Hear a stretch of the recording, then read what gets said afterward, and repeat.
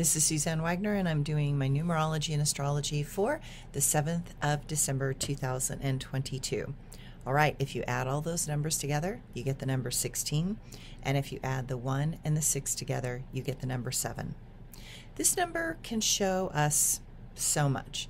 If we are willing to allow life to lead us in the directions of our truths and allow awareness to break through the walls that we created for protection that have turned into a prison. While all life can feel chaotic and challenging, know that today you can put some of the things into places that maybe needed to get organized, and the many things and events that are currently feeling overwhelming require a little bit more structure. Sometimes life requires a lot from us, but such moments are to help us learn to focus when emotions want to steal us away and drag us down, especially. Life requires more effort from us just when we don't want it to. Life will not allow us to wallow in grief for too long because such a thing is not healthy in the long run.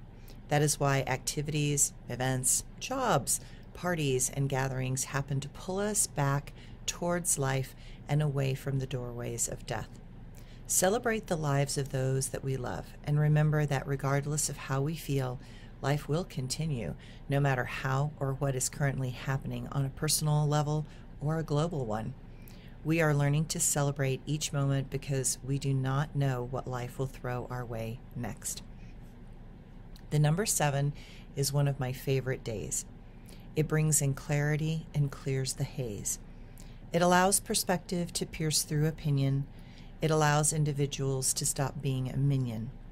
This is a number where thought turns to reason, and it sees the patterns inherent within a season. And it is a day where structures help those in need, and all those plans and all those good deeds become something wonderful that can help us last a long time, because this is the number of music, rhythms, and rhymes. Listen to your own flow and discover the music that is inside. Let it out and show that there is no need to hide what is so beautiful within that defines who we are, and allow that flow within to carry you very far. And the astrology today. The moon in Gemini is full tonight. I am sure some of you have been waking up in the middle of the night because of its powerful pull and brightness. Allow this Gemini full moon to bring illumination into those things that have seemed murky and clouded. Much can become revealed if we are open to receiving it. There will be a lot of information coming our way over the next few weeks. We will notice in that process the tendency to downplay what arises, and that is fine. Some of those things coming around are of a more delicate nature and bring with them a strong set of emotions. Do your best to stay strong and finish what has begun. A retrograde Mars and the moon align, and old things surface to be gone over once again. Know that all things will be processed eventually. Decisions seem to be urgent, but there are some that can be put aside for another time where there is less drama and more emotional clarity. This full moon shows us that life is short and we need to share the love we feel with others before it's too late. Seems that there are many types of announcements that need to be expressed. Travel continues to be stressful, and those situations that require our presence continue to demand more of our time. We could potentially learn a lot of things over the next few weeks. Stay as fully present with what is happening as possible. It will be hard, but do not try to win any argument. Listen and know that the old fights seem petty now and of less importance, and that we have less importance than we have been giving them. Expect all plans to change. I can stumble over my words today. Expect all plans to change, and know that many things will continue to interfere with the flow of normal life.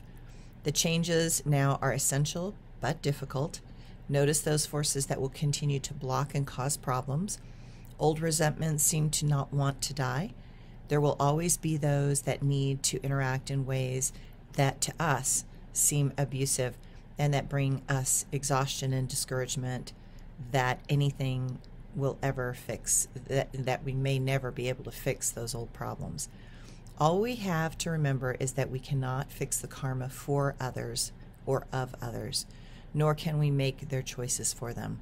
What we can do is recognize that through the tensions that are currently happening, we only need to understand who we are, why we are here, and how to step past the ego's need to be right. Thanks, everyone.